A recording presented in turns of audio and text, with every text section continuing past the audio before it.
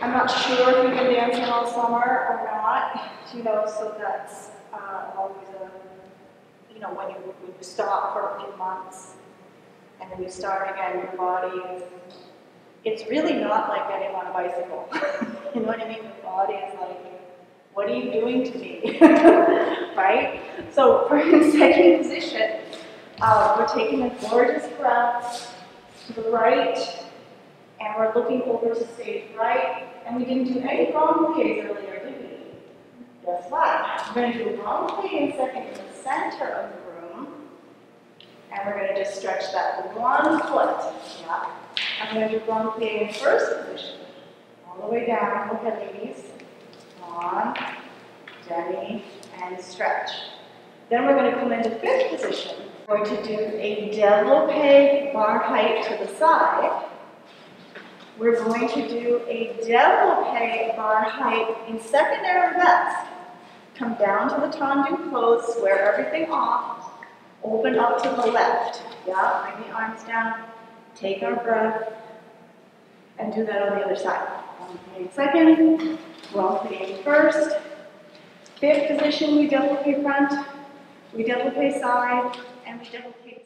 In the school, most of the kids that come begin when they're young, and there's a progression right up through the levels. So they can come, they can be with their friends, they take our preschool classes, and then at the age of 8, they can go into our graded syllabus classes, and that goes all the way up through level 4.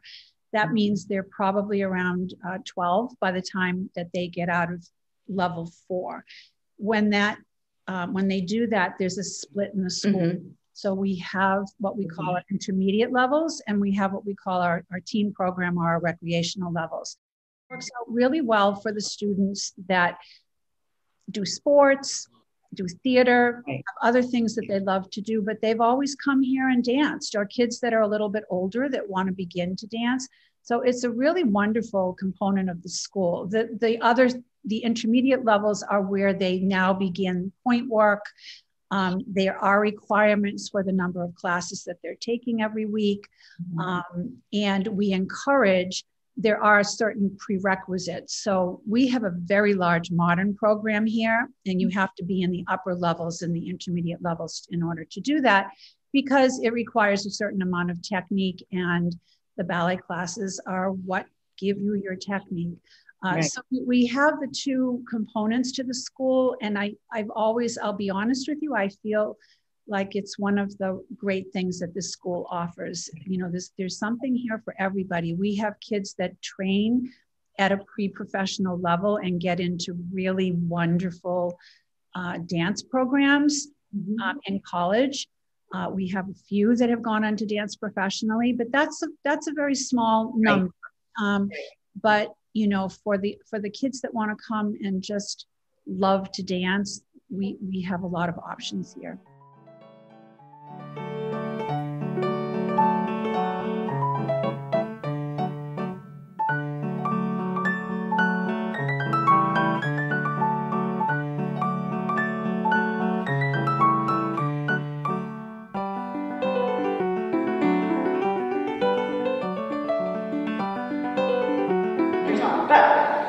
I just want to see please stretch, please. Yeah. 5, 6, 7, 8. Release up, release up, release up, stretch median. Release up, release up, release up. One of the levels that I don't teach all of the levels like I used to, but one of the levels that I still do teach is my level 3 class. That's my 10-year-olds. And what we do in that level every year is that we get notebooks. We make a ballet notebook, and I am a stickler for them learning the correct terminology. I've met dancers over my life who are phenomenal dancers and did not have a real clear understanding of the terminology, which I think is so important. So yes, we really do. I think it's an important part of what they learn.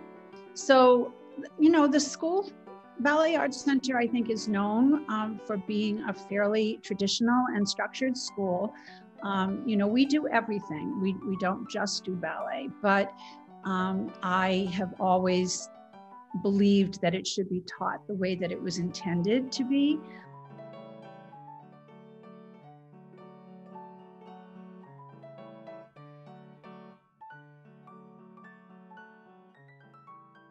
In the school, most of the kids that come begin when they're young, and there's a progression right up through the levels. So they can come, they can be with their friends, they take our preschool classes, and then at the age of 8, they can go into our graded syllabus classes, and that goes all the way up through level 4. That means they're probably around 12 by the time that they get out of level 4.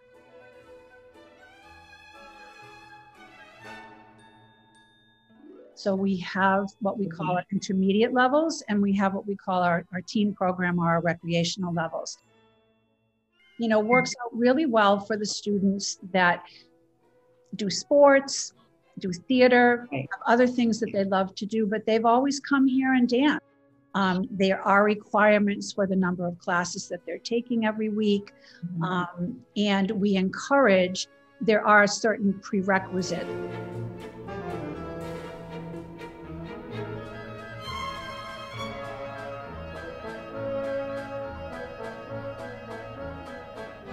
For the kids that want to come and just love to dance, we have a lot of options here.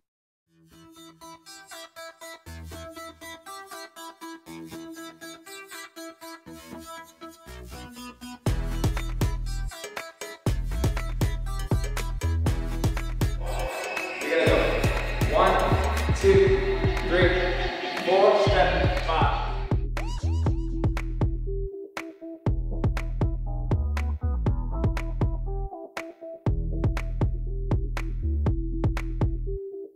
In this world now, yes, you need to know how to be a contemporary dancer.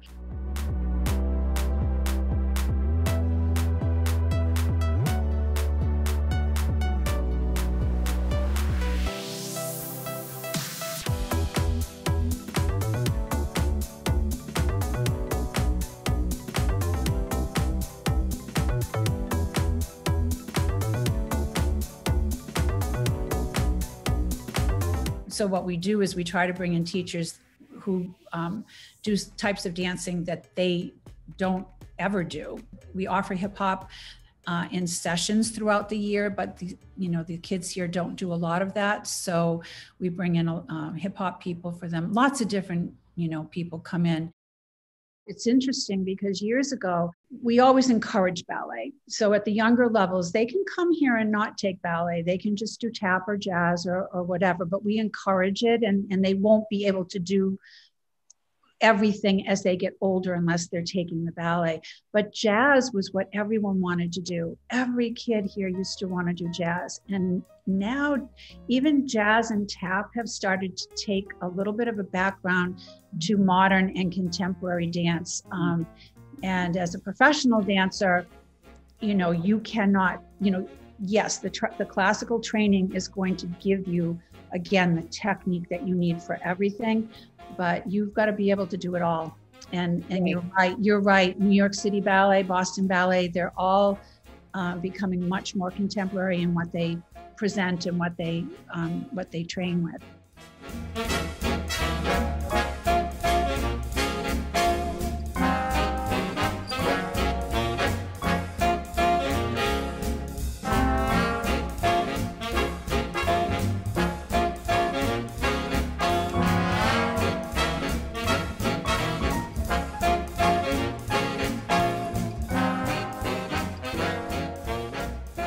The main performance for the entire school is like most schools. We do a recital. We call it our spring performance in usually in early May.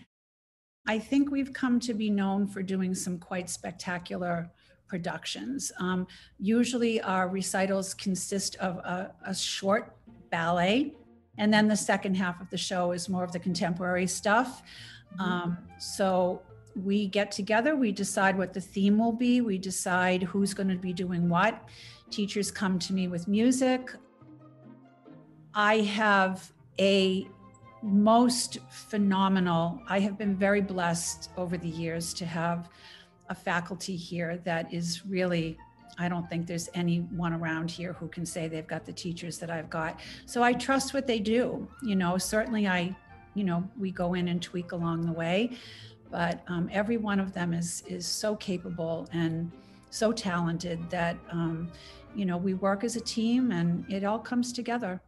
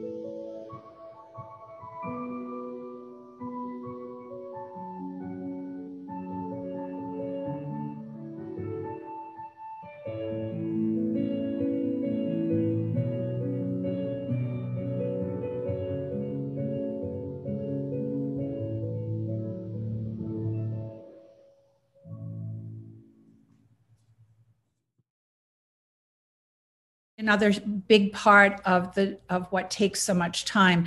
At one time I taught everything here, and then as time went on, I taught more of the younger levels. I've put together from all of I've done a lot of workshops and teachers seminars is really where I've put most of my time and energy into in the last 25 years. So taking from all of that, I've put a syllabus together for our preschool up through about level 4. We work together on the ballet syllabus here. So for the younger classes, I would say, it doesn't matter what teacher you get here, your child is going to have a very similar class and learn very similar things. As they get older, the teachers begin to bring more of their own style into it, but we all know what the goals are. And when we were talking before about the different schools of ballet, we all tend to be a bit more Vaganova, which is the Russian school. Some teachers are more trained in it, others not so much, but we have lots and lots of meetings about, how we need to teach things so that there's consistency. For the younger kids, it's about trying to give them, certainly the best dance training that we can, but they've got to have fun. And, it has to be fun. And we work really hard at trying to do both.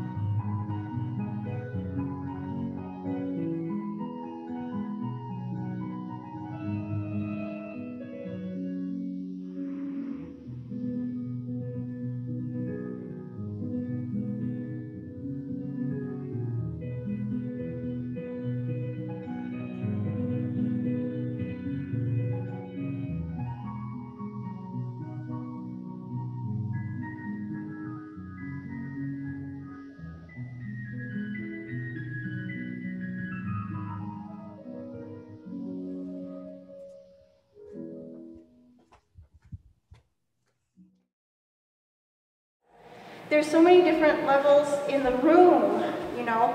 I have you guys that have been working on double pirouettes on point, right, all last year, to some of you that haven't, I don't think have been working on pirouettes yet, right? So I think we're going to jump and think about that for a minute. So everybody come into first position. And I really, really simply want to see 16 jumps in first position. And then we're going to open up to second position. You know, we'll catch our breath. 16 jumps in second position. Then we'll put our right foot front and we'll do 16 changements. Okay? Just to warm up our feet for jumping.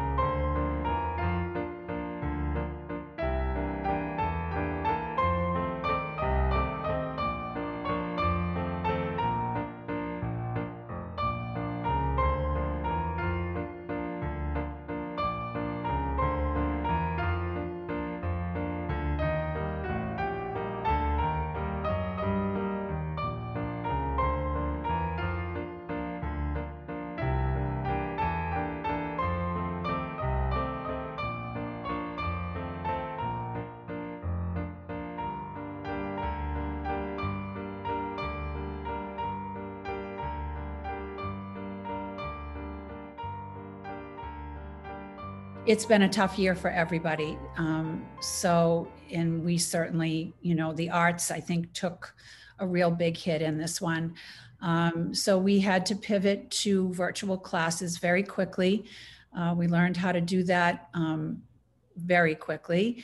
And we opted, unlike a lot of other schools, we opted to stay virtual for most of last year. We've been back live for probably since about the end of February when we phased the school back in. But because of that, you know, the virtual component is just, you know, with kids doing it all day long in school, it just wasn't something that a lot of parents felt that their child could stay with, which is understandable. So the school, you know, the school has suffered a loss in that. So we're, you know, pulling up our bootstraps and we're plugging on, and we've got more offerings over the summer than usual. We're going into the fall with plans to do some sort of nutcracker. It may look a little bit different than what we typically do, but it will be a great performance experience regardless. And we're going to just, you know, keep doing what we're doing. I was able to keep all of the teachers on faculty here for the year. And that was one of my goals. And it was a great boost for everybody to, you know, be able to still be here. So they're all coming back and we're moving forward.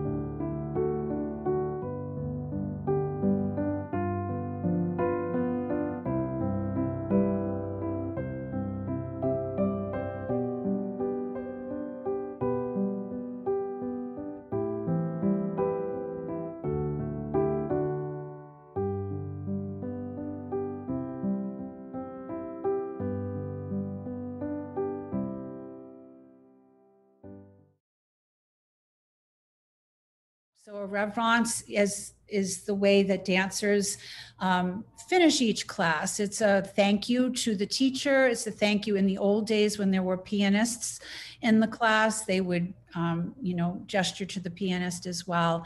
And it's also a tradition, which they won't do tonight, but it's always been a tradition in a ballet class that the students applaud at the end of the class for the teacher and for the people that have contributed to the class.